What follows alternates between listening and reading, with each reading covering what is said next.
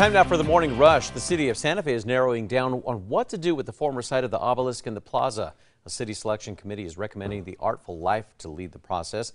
The city has now budgeted $254,000 for the chart process. The city hopes to start that in October.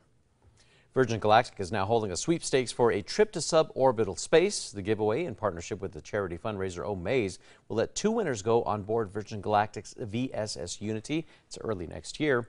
The winners will be announced on September 29th. Officials have closed down now the area of 10th and Ross Avenue in Belen, saying that the recent storms washed out the dirt under a manhole, causing a sinkhole. The road is scheduled to be closed for repairs for much of the week. Meanwhile, crews are checking the stability of other manholes around the city. Erica. And here's a look at the morning commute forecast. Temperatures are in the upper 60s right now. They'll climb into the low 70s by 9 a.m. with lots of sunshine and dry skies through the morning commute. Santa Fe's Art Week kicked off yesterday with multiple activities each day showcasing local artists and their work. The variety of artwork includes glass, sculptures, oil, and waxwork. The week wraps up with the Santa Fe Artist Market at the rail yards for people to shop for pottery and more. Well, 6 months after the January 6th Capitol riots, workers are now removing the fencing installed around the building. That removal process is set to be complete by later on today. The grounds will now be patrolled solely by the U.S. Capitol Police. 90 people are now confirmed dead this morning at the collapsed Champlain Towers in Surfside, Florida. Around 31 people remain unaccounted for. It's after crews shifted from their rescue to recovery operations last week. The Miami-Dade fire chief says the recovery efforts could be done within 2 weeks. That's based on the current pace of work. Erica. Here's a look at the Metro Threat Index. It's low today. We'll see a chance for an evening shower or storm, and otherwise it's going to be hot with highs in the low 90s.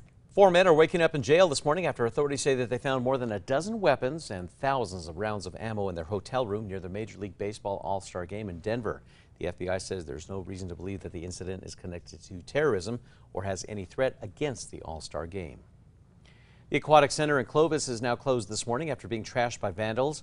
The city says the damage includes broken windows and that items used by the swim team were thrown into the pool. The Aquatic Center will be shut down today and tomorrow for repairs. The investigation is ongoing. Drivers who take Broadway may need to find a new route. Beginning this morning, Broadway between Lomas and Mountain will be shut down for 90 days while crews build a new pump station to help manage flooding. That project is scheduled to be complete by October. Erica.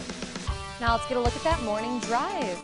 Here's a look at the traffic maps. It looks like we do have an incident on I-25 on the shoulder, and so that may cause some slowdowns. And here's a look at tracker going west on I-40 near San Mateo. An Albuquerque native is heading to Tokyo, competing in the first ever skateboarding event for the Olympic Games. Mariah Duran started skateboarding with her brothers when she was just 10 years old, going pro in 2016 and then winning the gold at the X Games in 2018. Duran leaves for Tokyo this coming Sunday. Welcome back. Here's a look at what happened on this day in 2008. There was flash flooding in Deming, and 2 to 3 feet of water covered most of the roads, making it impossible to get around, and a lot of that water entering homes as well.